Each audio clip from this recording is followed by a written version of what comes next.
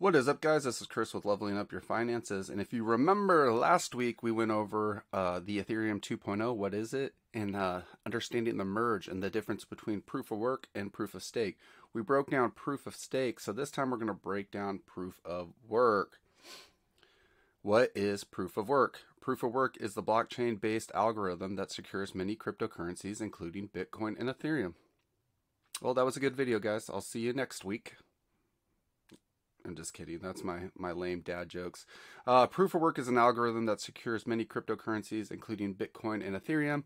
Most digital currencies have a central entity or a leader keeping track of every user and how much money they have. But there's no such leader in charge of cryptocurrencies like Bitcoin. Proof of work is needed to make the online currency work without a company or government running the show. Sorry, I have the hiccups out of nowhere. That was weird. Basically, proof of work solves the double spending problem, which is a little bit trickier to solve without a leader in charge. But that's what we don't want. That's why we're decentralized. If users can double spend their coin, this inflates the overall supply, debasing everyone else's coin and making currency unpredictable and worthless. So double spending is an issue with online transactions because digital actions are very easy to replicate, which is what makes it trivial to copy and paste a file or send an email to more than one person. So do you understand that for the beginners out there, or anyone that just didn't get it, I guess? Basically, you know, on, let's say like a Word document, you can copy a sentence, paste it as many times as you want, or say you have $1. Now I'm going to copy and paste that dollar 100 times. Now I have $100. That's the issue, because now I can go spend that $100. Make sense?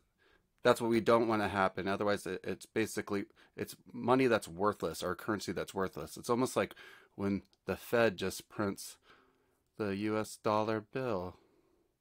Proof of work makes doubling digital money very, very hard.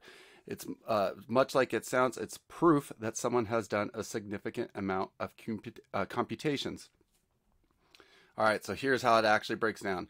How proof of work works. Bitcoin is a blockchain, which is a shared ledger that contains a history of every Bitcoin transaction that ever took place. This blockchain, as the name suggests, is composed of blocks. Weird. It's crazy. But even when I first started getting into blockchain, I had no idea what that meant. So that's basically it. Each block has the most recent transaction stored on it. Yeah, I know. It's almost like common sense, and you feel stupid once you actually read it, but you're not. Everybody's confused at first, so don't worry about it. I'm still confused day to day on pretty much anything. So proof of work is necessary part of adding new blocks to the Bitcoin blockchain or Ethereum or whatever. Blocks are summed to life by miners, the players in the ecosystem which execute proof of work. So you've heard of people Bitcoin mining. This is how it breaks down. A new block is accepted by the network each time a miner comes up with new winning proof of work, which happens roughly every 10 minutes. And again, remember how people talk about Bitcoin's kind of slow? It takes 10 minutes for it to work, like, you know, for the transaction to go through. That's why we're looking at things like Cardano, which is much faster. There's other ones out there, but whatever. I just like Cardano, so that's why I'm dropping it. Plus, I own Cardano, so like, if you guys want to go buy some, I'm just kidding. Don't take that out. You guys do whatever you want. I just have it, so I'm just letting you know. All right, miners will earn Bitcoin if they guess a matching computation. That's such a weird word. The more computations they churn out, the more Bitcoin they are likely to earn. What computations are the miners making exactly? In Bitcoin, miners spit out a so-called hash, which turns an input into a random looking string of letters and numbers. So you might have heard of that, the hash, right? The goal of the miners is to create a hash matching Bitcoin's current target. They must create a hash with enough zeros in front. The probability of getting several zeros in a row is very low. Miners across the world are making trillions of such computations a second, so it takes them about 10 minutes on average to hit this target. Whoever reaches the goal first wins a batch of Bitcoin currency. Then the Bitcoin protocol creates a new value that the miners must hash, and miners start the race of finding the winning proof of work all over again. Clear as mud, guys? You got it? Do you understand what's going on now? Okay, because I still don't have a clue what they're saying, but that's basically the proof of work and how it breaks down. Yeah, I know it's a little bit more complicated than that, but that's kind of like the simplest way put. We can jump into some of these frequently asked questions. There's a lot of good ones in here. So again, we're just going to keep going. But if you want to stop there, stop there. I don't care. Do whatever you want. Why do miners follow the rules? Ooh, that makes sense. Why would they follow the rules? They could just cheat, right? Miners earn Bitcoin rewards for every block for which they find the solution. This is what drives them to mine in the first place. This monetary reward also drives them to follow the rules, not double spending their money. For instance, say Alfred the miner wants a winning hash for a block. If Alfred submits the solution with the block but breaks the rules within the block, say spends coins more than once, the rest of the Bitcoin network will reject Alfred's block. Alfred will lose all Bitcoin he could have or should have won. The threat of losing the Bitcoin rewards keeps miners honest. So does that make sense? When money's involved, people tend to follow the rules, especially if they're going to get a reward for it. Okay? Why is proof of work needed? The goal of proof of work is to prevent users from printing extra coins. Like we said, they can't copy and paste. They didn't earn or double spending. If users were able to spend their coins more than once, it would effectively make the currency worthless. In most digital currencies, this problem is easy to solve. The bank that is in charge of the system keeps track of how much money each person has. If Alice sends Bob $1, then the bank deducts $1 from Alice and gives it $1 to Bob. Easy. Awesome. But in cryptocurrency, there is no such entity. Proof of work provides a solution. Sweet. Who invented proof of work?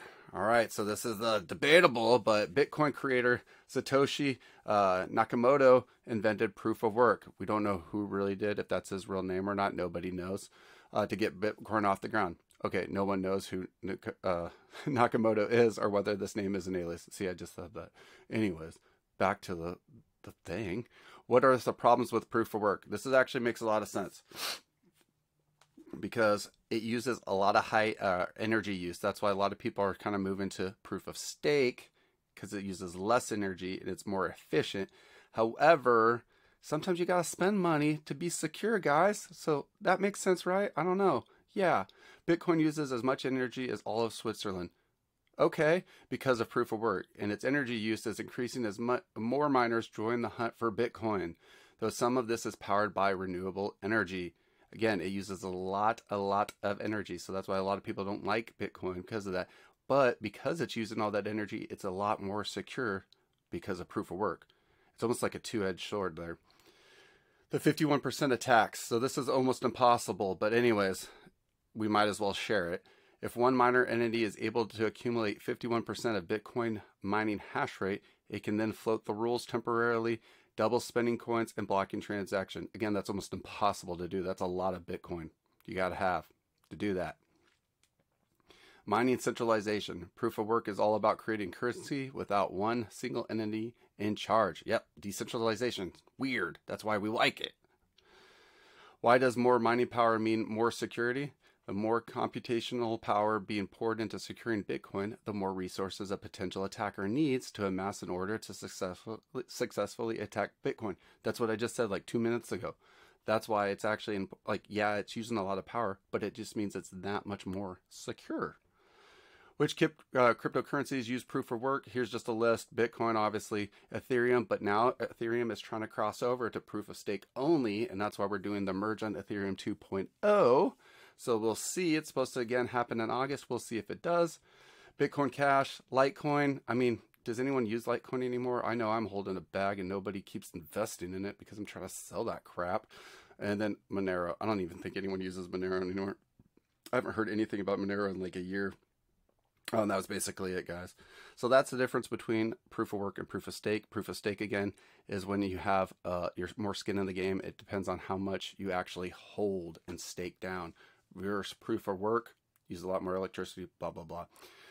Clear as mud. Now I'm more confused. I'm just kidding. All right, guys. So at the end of the day, remember to stay awesome and keep loving each other like I love steak, but like beef steak.